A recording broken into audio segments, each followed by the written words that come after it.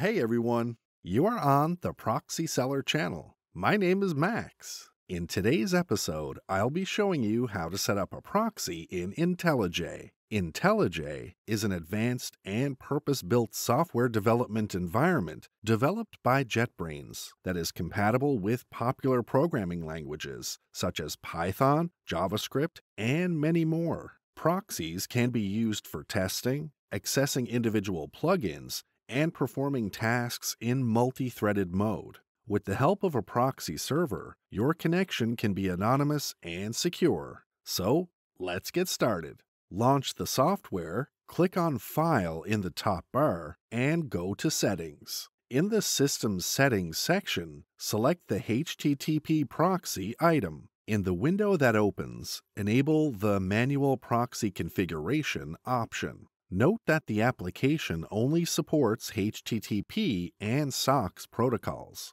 For this example, we'll be using HTTP.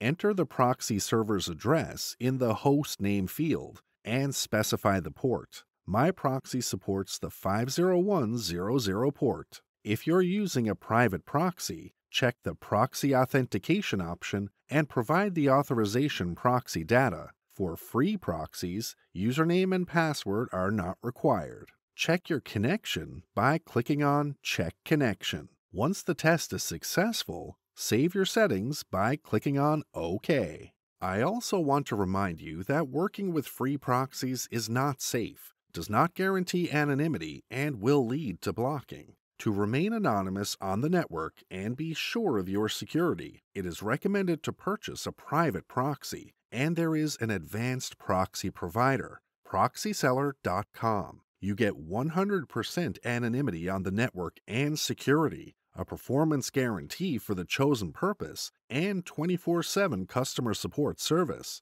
The link will be in the description. Don't forget to subscribe to the channel, turn on the notifications by clicking the bell, and hit the like button.